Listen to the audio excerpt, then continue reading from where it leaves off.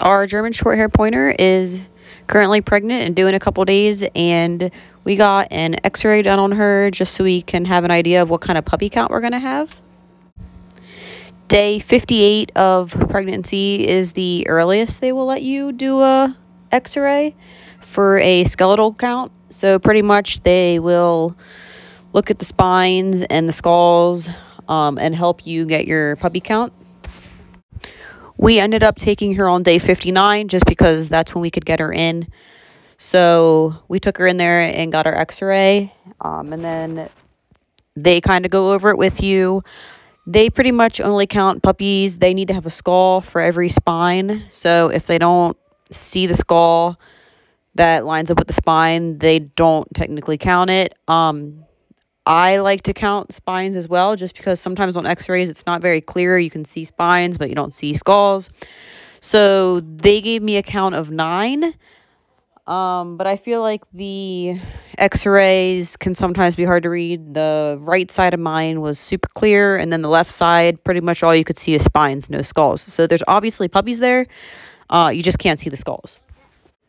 So I'm just going to go over the X-ray with you a little bit so you can see it and see how I counted. And obviously everyone's going to come up with different numbers, different guesses. Seems like a lot of times there are more puppies than you see. So it just gives you a rough estimate. The first time she was pregnant, I didn't get one done, and I kind of wish I did. Just so you know, I'm at least going to have 9, or I'm at least going to have 10. Not that you're at puppy 4 and you're not sure if she's done or not. So it's just very helpful. All right, so here's our X-ray. There's obviously a spine and a head there. This right side's a lot clearer, like I said. There's a spine and a head there. Spine and a head there. Over here we got a couple more skulls you can see.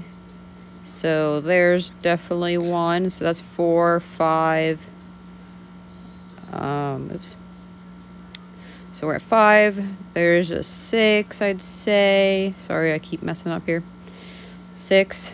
Over here, it starts to get kind of hard to see. So this is where we're just going to kind of start guessing. You can see a couple skulls in there. But mostly we're just seeing spines. So I'm going to say there's 1 there. So that's 7, 8, 9. Let's see, there's definitely more spines in there.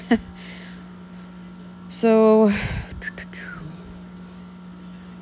probably a 10th one somewhere in there. Probably an 11th one somewhere in there. And probably a 12th one up in there. There could be more. It's just hard to say sometimes. So, my count is 12. That's just what I'm gonna go by. Maybe we'll end up with more. I feel like that's a pretty big litter to begin with. If she has 12, that would be her largest litter yet. First litter was 11, second litter was 10. So she's known for having very big litters.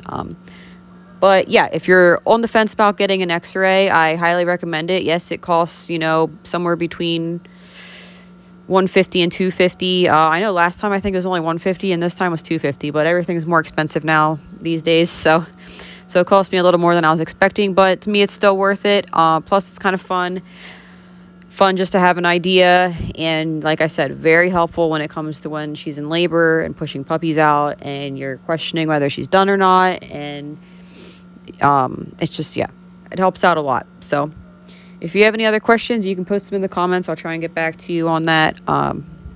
But keep your eyes open for more puppy videos. And if you have more puppy questions, I do have lots of videos from previous litters. You can feel free to check into. I also highly recommend when taking your dog in for their X-ray to not feed them breakfast or dinner whenever you're going like too soon before you go in.